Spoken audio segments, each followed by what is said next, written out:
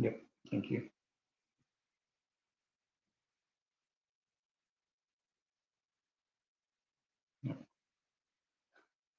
Hi, good afternoon, everyone. Welcome to the second session. And the next speaker is Michael from Previous Next. He's a senior developer at Previous Next, and he's going to talk about xDebug.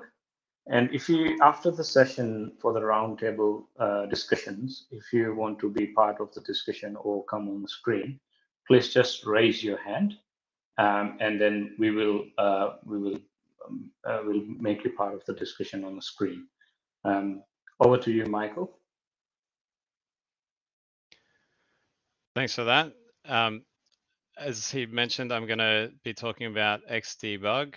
For this session, we're going to be using PHP Storm and DDev. You can use any local environment you'd like. You can use Lando, or you can use VS Code or anything like that. And we're also just going to be debugging this basic Drupal site that uses the migrate module to pull in homebrew recipes from a JSON feed. So to get started, we're going to talk about some debugging concepts, and then we're going to go through some practical examples and some configuration at the end. So the first the concept that I want to talk about is breakpoints. So perhaps if you haven't used xDebug before, maybe you have done something like this, where you want to see the value of a variable. So you put in a var dump and then load up the page in your browser, and then realize, hang on, that's not the variable I want, and you rinse and repeat until you finally get the right information that you're looking for. And that's not what I'm talking about with breakpoints. And perhaps you've put in a Drupal add message into an if statement or a loop or something like that to try and see if your code's actually being run. And again, that's not what I'm talking about here. I know to some of you, xDebug will be second nature, so hopefully there's something for you to learn as well. So I'm going to jump right into PHP Storm here and show you how to set a breakpoint. So essentially, this is massaging the JSON feed before we actually process it in Migrate API. So what I want to do is just click in the left column here. It's going to put a nice red circle, and that's going to indicate there's a breakpoint there. Then we have to make sure that we're listening for xDebug connections, and then simply load up this page in the browser, and xDebug is going to trigger straight away. So what we can see here is this is the stack trace of everything that's come before where we are now. And this section here shows the current variables that are in scope. So we've got the URL, which is passed into this function. We've got the current object, this, and all of these super globals as well.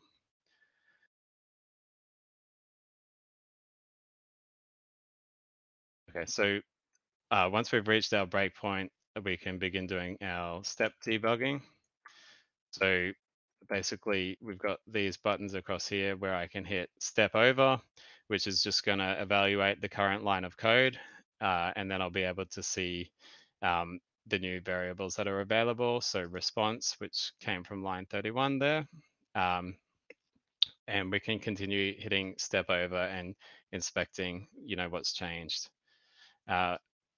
Finally, when we come to a function call where we actually want to jump into it and see what's happening inside that function, we can hit step into, and that's going to jump us down to that piece of code. It could be in another file or in the same file, and that's going to get added to the stack trace here.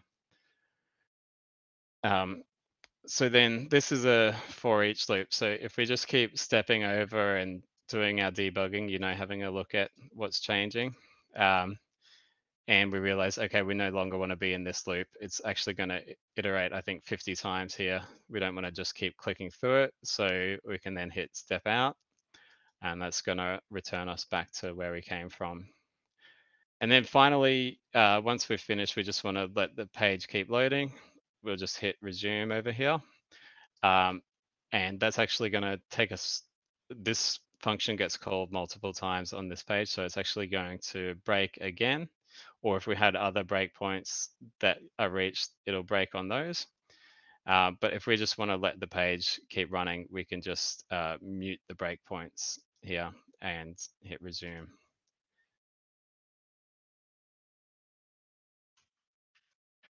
Okay, so the next concept is the debugging console. So I'm actually just going to reload this page again. Okay, and the debugging console is just on this button here. So if we just skip over this line, we can see here's that response object here. We look at this stream. It's actually a resource and we can't really do anything with it. We can't see what it is. So we can jump into the console and we can start typing. We can basically evaluate any PHP expression. So response.getContents, and we can have a look at what's in it. So that can be really handy if you think, you want to change some logic in this function and you want to kind of draft it up and see in real time the output that you're going to get from it. And that can be a lot better than basically typing it straight into here and reloading the page and then going back and forth every time you get it wrong.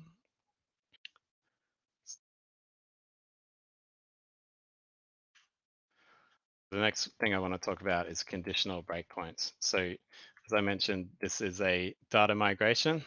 And let's say we just happen to notice that one of the nodes that was imported has some data missing. So in this one here, the mash temperature, there's no value there. So we want to know what's going on. So I'm going to debug the actual migration itself. So I'm just going to grab the get plugin from the migrate module, and I'm going to pop a breakpoint into this transform method here, just so we can inspect each of the values that are coming into the migration. So I've got the breakpoint there. I'm going to run, this is the migrate command, and it's going to break on the first row of the migration. We can jump into the console again and have a look at, let's say, row.getSourceProperty.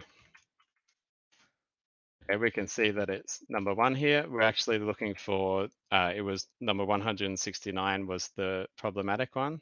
So basically what we can, keep stepping through it and reevaluating this. We're going to see, okay, now we're on row 2, and it's going to take a long time to keep clicking through until we get to 169. So what we can do is grab that expression here and right click on the breakpoint and place it in as a condition. So when that is equal to 169, that's when we want to break. So we'll just resume the program, and here's the migration happening, and that should break once we get to that particular ID. So let's have a look at the source. Okay, there we are, beer ID 169. And we can see, okay, the temperature value is null, which is probably the problem here.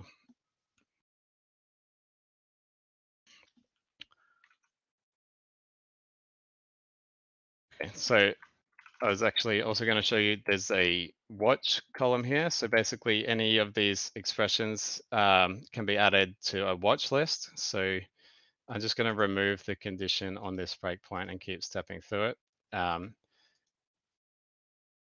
You can see, so the value of it here has changed to number 170. So basically, if you want to keep track of a variable or an expression or anything like that, you can add it as a watch. If I move that breakpoint down towards the return statement, we can keep track of the return value. So it's 68 in this particular row where the ID is 171. And yeah, kind of do your debugging that way.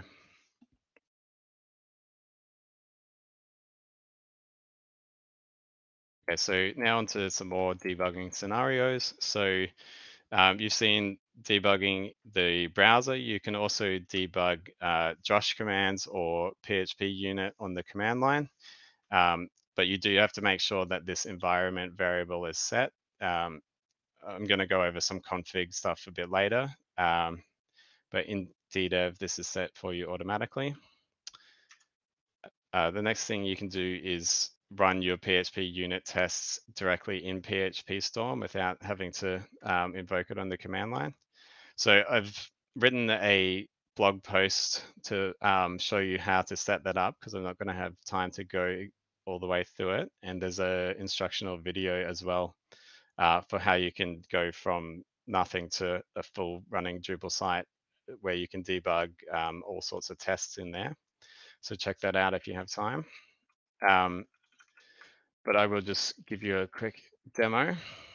So I'm just going to open up the Node module because it has a whole bunch of different tests.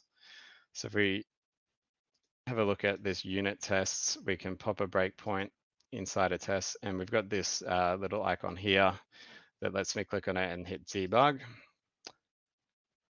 And that will break inside the test, and we can have a look at what's going on. Similarly, you can do the same thing for kernel tests, functional JavaScript tests. For this site, I'm using Drupal test traits, which you may have seen before. But what's interesting here is you might want to debug the test itself, but you may also want to test the Drupal site that is being run behind the test. So here we can set a breakpoint in the test, but we can also set a breakpoint in the Drupal site. So I'm going to stick it in index.php. And then if I hit debug here, it should break first in my test. Okay, here we are, and we're going to step over this, and it's going to try and visit node 1 in the headless Chrome browser. And here we are, it's breaking inside the Drupal site, so we can debug the Drupal site as well as the test.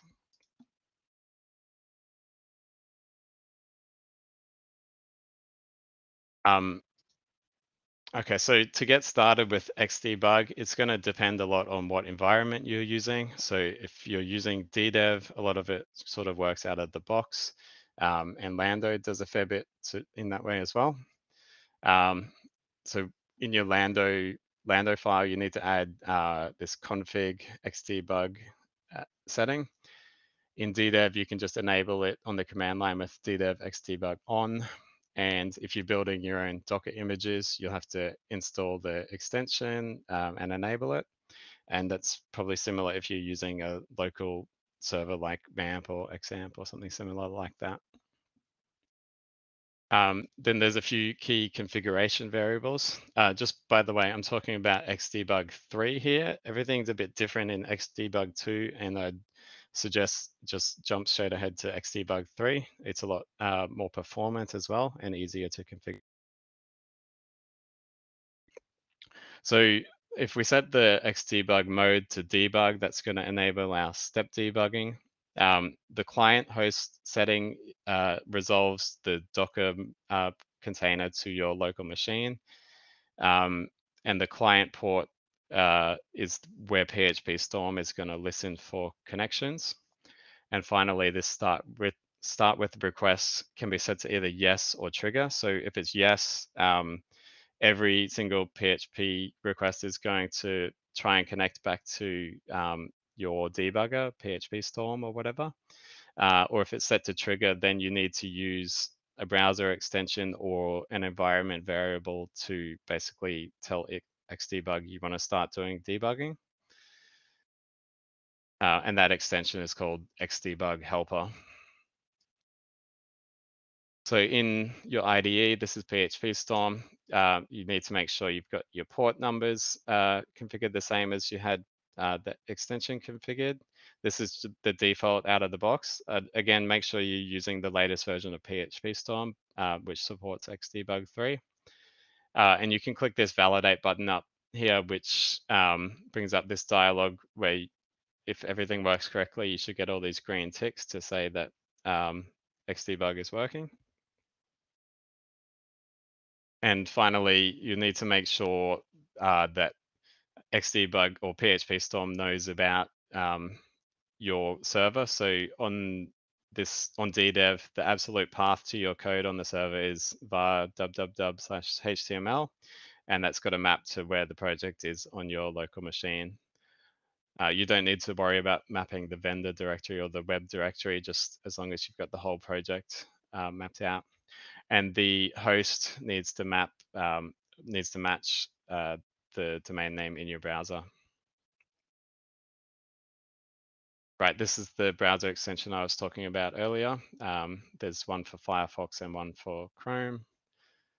Otherwise, just use ddev xdebug on, which will use the start with request equals yes setting. And you can just turn it on and off. I'm not going to have time to go through the configuration for these tests, but I'll refer back to the blog post. Amjad, if you can paste a link into the chat, that would be great.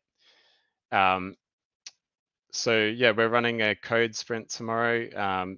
Debugging is probably going to be pretty helpful. So come along, give it a try, and yeah, see what you can contribute tomorrow.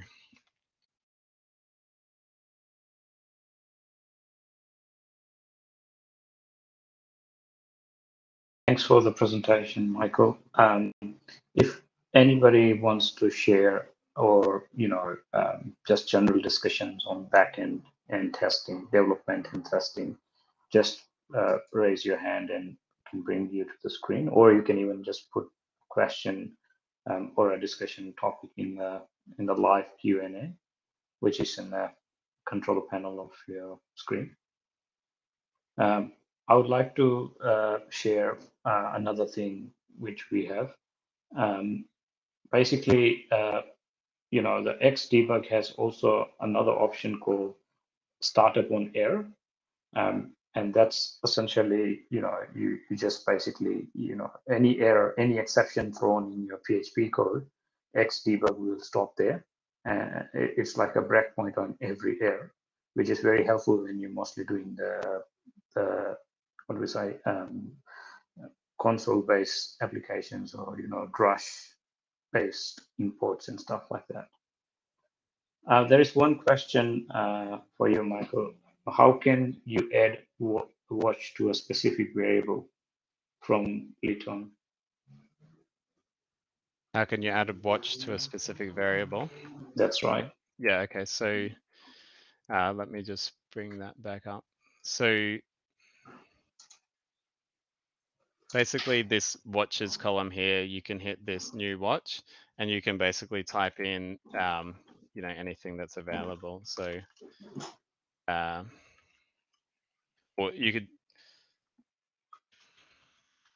just, like, if I put source data there, it's going to be, there's nothing in it. But if let me put a breakpoint in here.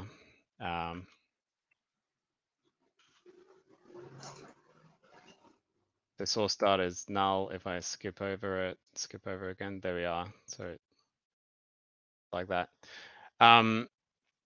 There's also a setting that may be relevant. Some expressions can't be evaluated or can't be watched because they could be risky because they can actually change values. But if you know what you're doing and you want to add them anyway, there's a setting here, safe evaluation mode in value hints and watches frame. And I think that may have actually been used where it was in when I was doing row.get source, something like that. Yeah, does that answer the question? Yeah. Does anyone here want to share their experience with xDebug or their setup in their own organization or something?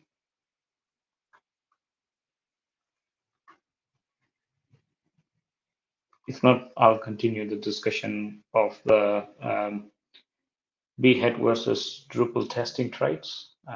So, in our organization, we've been using Behat for a while, and it was taking almost, so many hours to do it. And then we switched to Drupal traits, testing traits, which saved a lot of time. And those hours now just became minutes. And we can do a functional test, all of the kernel tests using those threads, and they've been very helpful. So can you explain a little bit what Drupal test traits are? So what's the difference between that and a BHAT test and a core functional test? So there are basically three types of tests we do, like functional, there's unit test and kernel test.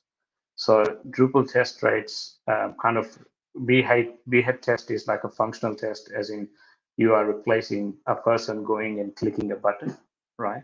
And the functional test, you do it under the a headless Chrome browser, which is basically essentially computer doing the same thing. Your test case is just going and clicking instead of a person.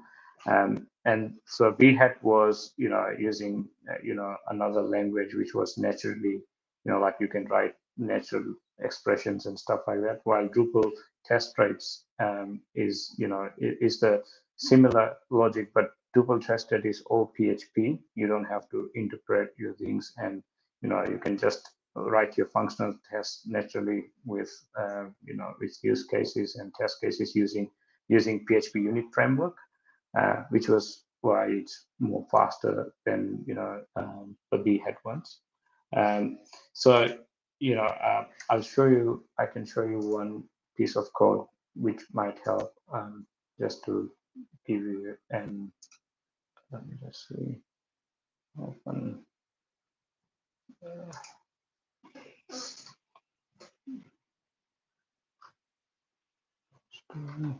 Yep.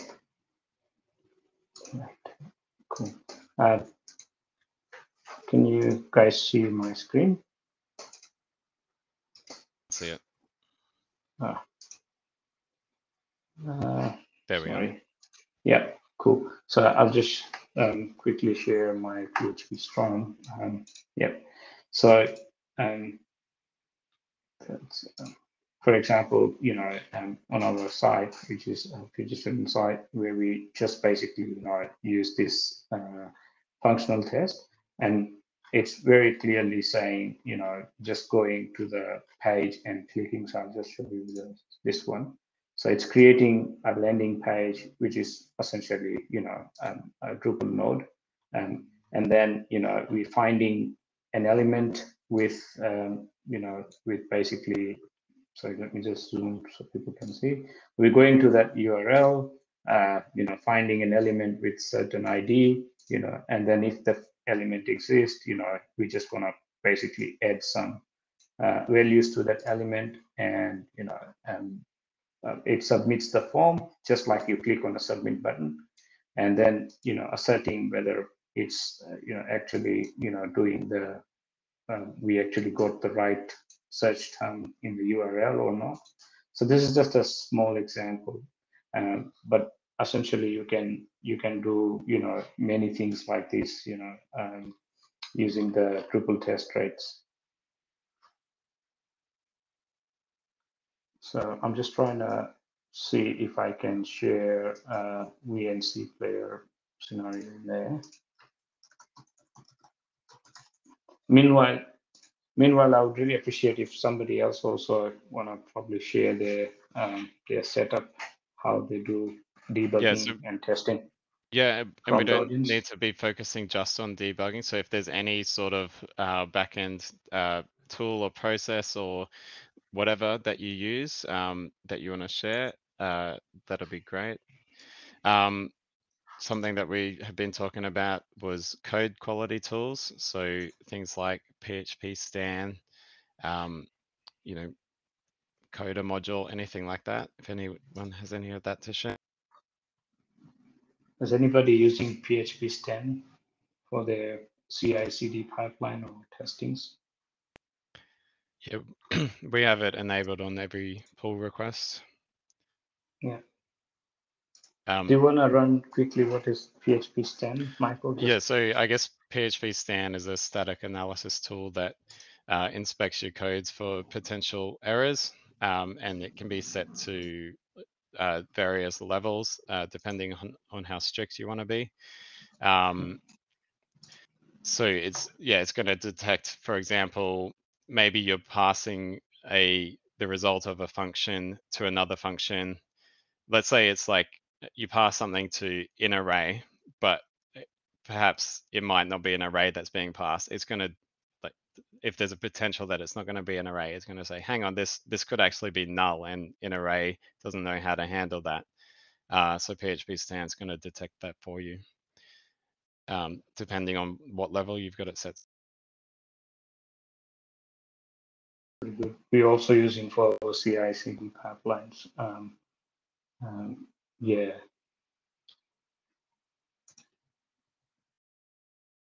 So we've got a couple of people. So Michael Priest and Bevan talking about. So Michael's using PHP Stan and Code Sniffer in his CI. Bevan, yes, you do need to add it to your tooling chain. For Drupal 10, we're going to be requiring Drupal PHP 8 or perhaps even PHP 8.1. And I know there's a process at the moment where Gabor is trying to get the upgrade status module to run PHP Stan against every contrib module that's out there to detect PHP 8 compatibility issues. So yeah, if you need to do a PHP version upgrade, then it's a great tool to use. Another very good tool we found for the testing, specifically for kernel testing, is called Prophecy. I'm sure a lot of people would be using that to mock the objects, and it's a great tool as well to test the logic of your classes rather than the functionality. So the main difference between functional and kernel would be the functional test takes more time because it's actually your machine going and clicking things and evaluating results. Sometimes they time out as well. But with kernel test, it's just testing the logic, right? So it's mostly a very lightweight wrapper around how you're going to test things. And you can, with Prophecy, you can create literally any type of objects existing in your system. You can expect output, and then you can basically test your things. So I just have a question, and this is for everyone. How does how Drupal core does it, right? What's basically Drupal core's way of testing core and contrib modules? We see that sometimes when you submit a patch, it says the test failed, and test. So I've vaguely clicked on it and found a Jenkins job, but I was always been interested if somebody want to share in their experience.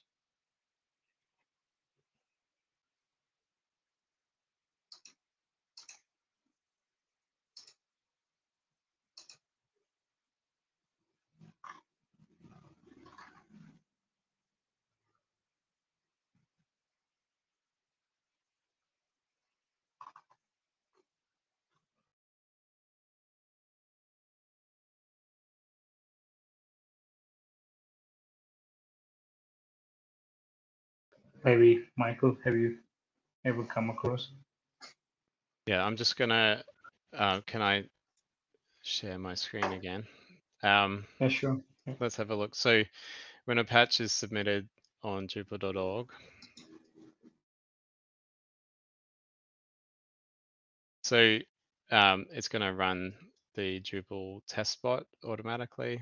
It's running 28,000 tests, which can take, I think it takes about an hour. So Good. yeah, so if we click into the dispatcher, we can actually have a look at what's actually being run. So we've got the console output here. It shows you, every single test that's been run, and basically for a patch to get accepted, every single test has to pass. and you need to be writing a test for the new piece of functionality or the bug that's being fixed as well. What else can we see? We can see the build artifacts. So from here, if you have a look at like,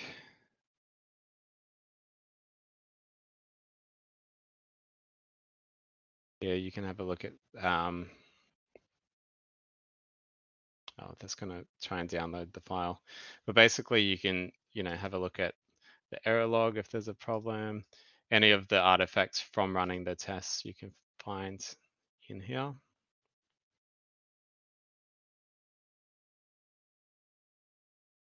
And this runs on contrib modules as well, if the project is configured to do it.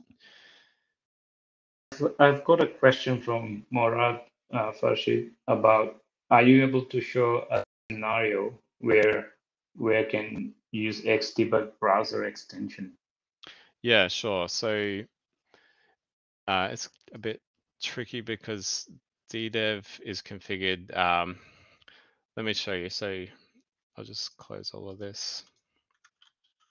If I say DDev xDebug off, and I put a breakpoint just in index.php,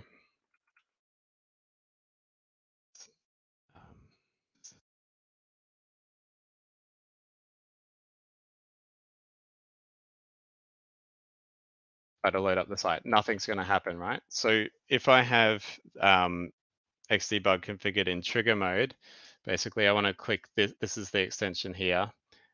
Set it to debug instead of disable, and that's going to send a cookie along with the request when you reload the page, and that would break when you reload the page. But since I don't have xDebug configured that way in DDev, I can't show you that live. But yeah, I think if you're using Lando, that's the default configuration, is to have it in trigger mode. But yeah, let me show you the PHP info page for DDev.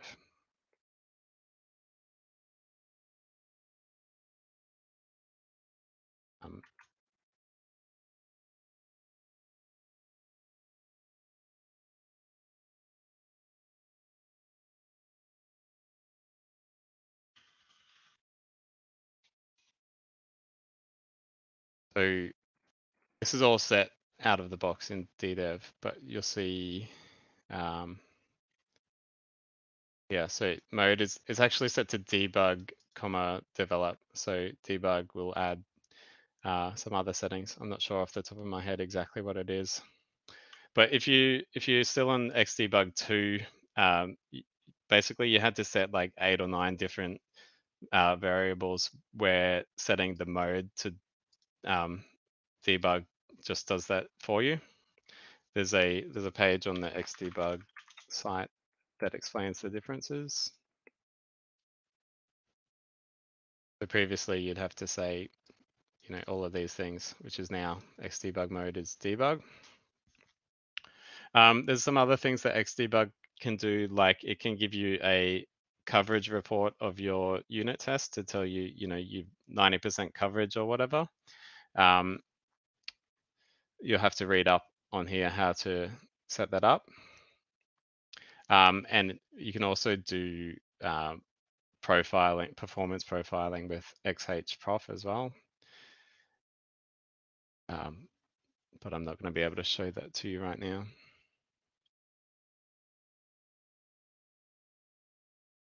I can even share, like I'm using xDebug on my, on my screen. So I'll just show you my screen. So basically xDebug is, this extension, which Michael was mentioning earlier. So you enable that extension, and when it's green, basically you are in the debug mode right now. So every request it sends, it will basically say, I'm coming from 127.0.0.1, so that's basically my setup, right, on my local, that where it's coming from, and you have to get the PHP basically IDE key, which you can set up by default. It comes with PHP Storm, but you can add anything, other IDEs as well. So that's on my browser, and on the PHP Storm side, I just put this, where the request will come, and filter anything with PHP Storm IDE key, and I just started like a remote debug sessions on that. And that's pretty much all you need, right? And then I said, okay. And then when you want to start debugging, you just click on the listening thing. And I have put a breakpoint here. And hopefully when it runs,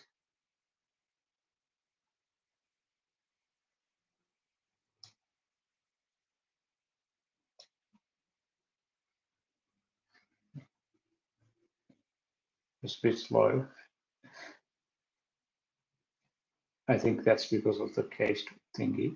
But essentially, when it runs, it would just stop wherever your breakpoint is. So that's how I set up. Like it's essentially, the thing is, you set it up as a remote breakpoint, and then just enable the browser extension for it to get run. I hope that answers your question.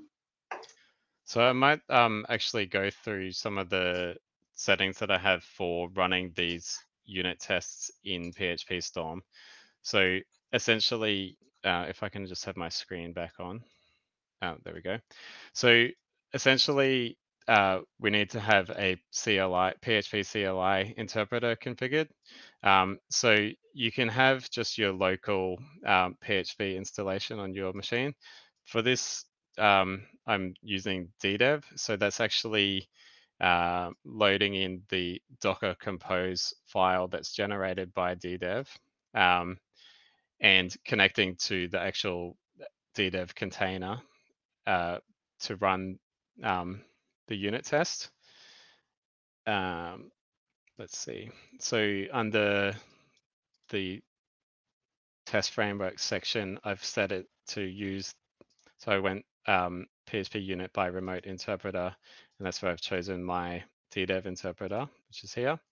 And you can tell it the path to the autoloader, Composer's autoloader, and that's going to detect PHP unit, as well as your configuration file. That's the basis for it. Then the other thing is your PHP unit XML file. So essentially, like your simple test base URL is required for the functional tests, but it needs to be a URL that's accessible to your local machine for debugging, but also to the PHP container. So in xDebug, the domain name is exposed both inside the container and outside of the container. So you can just use exactly the same that you would use in the browser. A lot of the time, depending on your configuration, you'll probably just have something like localhost here. Same goes for the database. So if you see this here, this is MySQL inside xDebug. So the host name is DB, the username and password is DB, and the database itself is DB. I'm actually using SQLite because it runs a bit faster for kernel tests and functional tests. For Drupal test traits, it's a bit different because you need a real life database. So it actually just uses what you've got configured in settings.php. And so the same thing, so this Chrome here and Chrome driver here, these are other Docker containers that I've got set up in xDebug. You'll have to refer to my blog post about how to set those up. But that's so that Selenium and Chrome driver can talk to the site for running the functional JavaScript tests and the Selenium tests.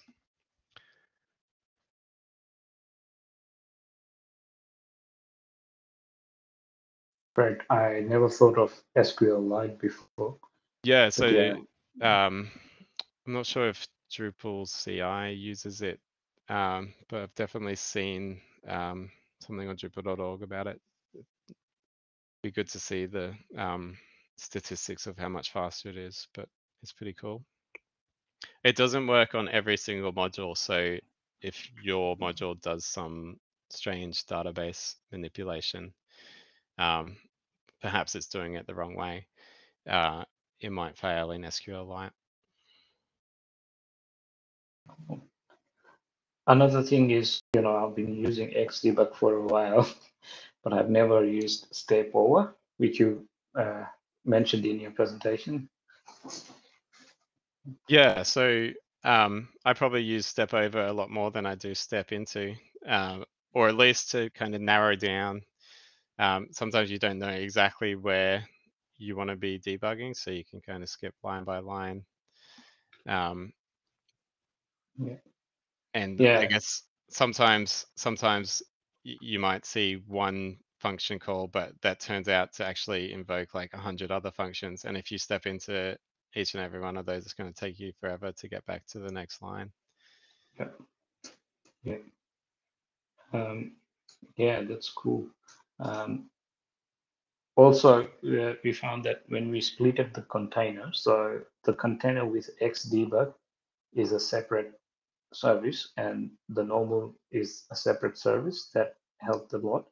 And so somebody, like for example, because of xDebug takes a lot of memory for running tests and stuff. Like for example, if you're running PHP, you need a functional test, you might switch to normal, without xDebug container.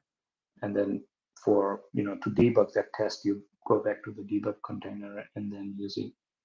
Yeah, that's right. So in xDebug 3, it's not so much of an issue having the extension enabled kind of all the time because it's so much faster and more performant than xDebug 2. But we actually run a similar setup. So I haven't actually used DDev until about 2 weeks ago. But yeah, what we do is we have Nginx configured. So if it sees that cookie coming from the browser extension, then it passes the request to the xDebug container instead of the standard container. Right. Interesting. And that has basically the start with request set to yes instead of trigger. xDebug 3, does it have any dependency on which PHP version, or it works on all? Yeah. I mean, nice. maybe going way back to Yeah, right, 5 not point 4. whatever. But if Yeah. you use, I've used it on 7.4, probably 7.2. I'm not sure. Yeah. Well, it's been nice, and thanks very much for sharing all the knowledge. Yeah, xDebug is, I think, very important utility in your toolbox. Definitely. Yeah. Yeah, thanks for coming along, and I hope you've learned something. Yeah. If anyone has last question, feel free to post it in. See you all at the code sprint tomorrow. It's free. Yep. You don't need a ticket. Don't need to know what you're doing either. We've got mentors that'll we got mentors that'll guide everyone through the process. Sure. And I heard they also guide for how to contribute to Drupal, right? Like creating patch and stuff as well. Yeah, that's right. So essentially, there's a bunch of tickets that have already been, or issues on Drupal.org that have already been tagged as ones we might like to look at. You can work on any issue you want, but yeah, those are the ones that we're going to be focusing on. So if you want help with a particular issue, bring it up at the code sprint tomorrow. Yeah, no worries. Anything xDebug setup, anybody want to bring up tomorrow in the code sprint? Yeah, Judd's going to help you with your setup. Sure, I will try. Right. All right. Thanks, Awesome. everyone. I think that's a wrap then. Thank you, Michael, and thanks everyone for participating. Cheers.